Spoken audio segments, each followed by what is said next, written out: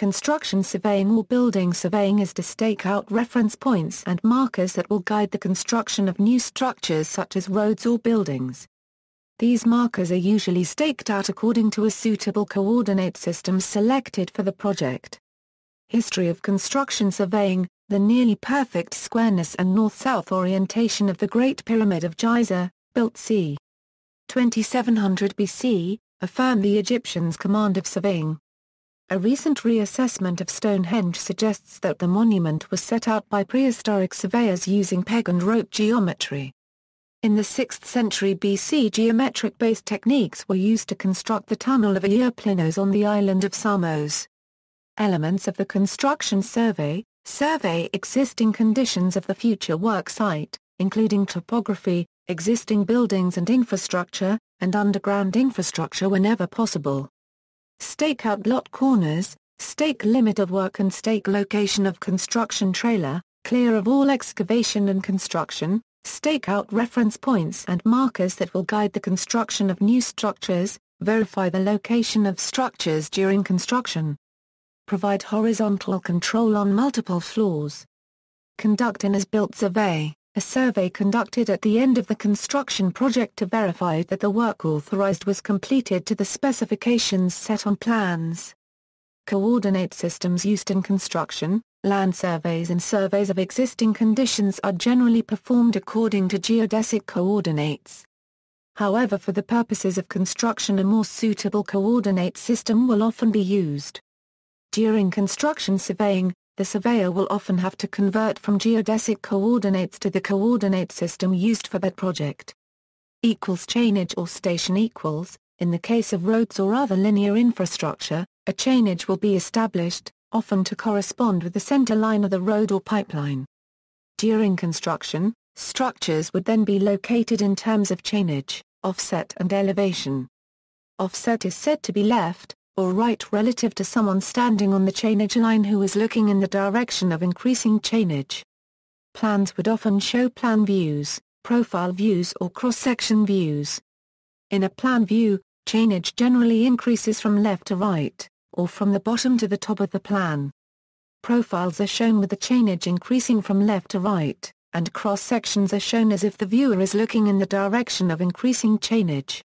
Chainage may also be referred to as station. Building grids equals: in the case of buildings, an arbitrary system of grids is often established so as to correspond to the rows of columns and the major load-bearing walls of the building. The grids may be identified alphabetically in one direction, and numerically in the other direction. The grids are usually but not necessarily perpendicular, and are often but not necessarily evenly spaced.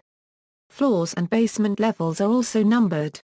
Structures, equipment or architectural details may be located in reference to the floor on the nearest intersection of the arbitrary axes. Other coordinate systems equals: in other types of construction projects, arbitrary north-south, and east-west reference lines may be established, that do not necessarily correspond to true coordinates. Equipment and techniques used in construction surveying: surveying equipment, such as levels and theodolites, are used for accurate measurement of angular deviation, horizontal, vertical and slope distances. With computerization, electronic distance measurement, total stations, GPS surveying and laser scanning have supplemented the traditional optical instruments. The builder's level measures neither horizontal nor vertical angles. It simply combines a spirit level and telescope to allow the user to visually establish a line of sight along a level plane. When used together with a graduated staff, it can be used to transfer elevations from one location to another. An alternative method to transfer elevation is to use water in a transparent hose, as the level of the water and the hose at opposite ends will be at the same elevation. A double right-angle prism verifies grid patterns, isolating layout errors. Equipment and techniques used in mining and tunneling: total stations are the primary survey instrument used in mining surveying. Underground mining equals: a total station is used to record the absolute location of the tunnel walls, ceilings, and floors as the drifts of an underground mine are driven. The recorded data is then downloaded into a CAD program, and compared to the designed layout of the tunnel. The survey party installs control stations at regular intervals. These are small steel plugs installed in pairs in holes drilled into walls or the back. For wall stations, 2 plugs are installed in opposite walls, forming a line perpendicular to the drift. For back stations, 2 plugs are installed in the back, forming a line parallel to the drift. A set of plugs can be used to locate the total station setup in a drift or tunnel by processing measurements to the plugs by intersection and resection. Profession. Building surveying emerged in the 1970s as a profession in the United Kingdom by a group of technically minded general practice surveyors. Building surveying is a recognised profession within Britain and Australia. In Australia in particular, due to risk mitigation limitation factors, the employment of surveyors at all levels of the construction industry is widespread. There are still many countries where it is not widely recognised as a profession.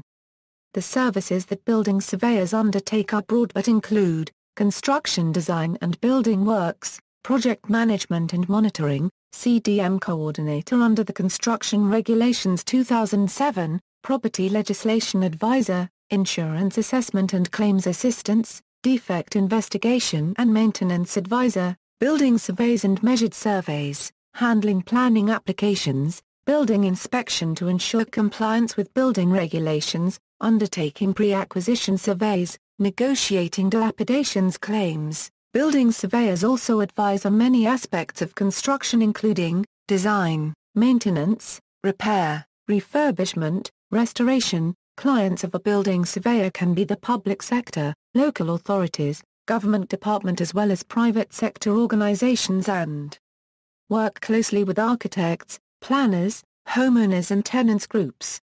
Building surveyors may also be called to act as an expert witness. It is usual for building surveyors to undertake an accredited degree qualification before undertaking structured training to become a member of a professional organization. For chartered building surveyors, these courses are accredited by the Royal Institution of Chartered Surveyors. Other professional organizations that have building surveyor members include CIOB, APE, HKIS and RICS. With the enlargement of the European community, the profession of the chartered building surveyor is becoming more widely known in other European states, particularly France. Chartered building surveyors, where many English-speaking people buy second homes. Distinction from land surveyors in the United States, Canada, the United Kingdom and most Commonwealth countries land surveying is considered to be a distinct profession. Land surveyors have their own professional associations and licensing requirements. The services of a licensed land surveyor are generally required for boundary surveys and subdivision plans. See also, civil engineering, engineering drawing, surveying. References. External links, Surveying Outline University of British Columbia, Carlos E. Ventura, Building Inspection Melbourne, As-Built Euro Problems and Proposed Solutions Euro Discussion on Building Surveys Within Construction Industry by Stephen Opati, CCM.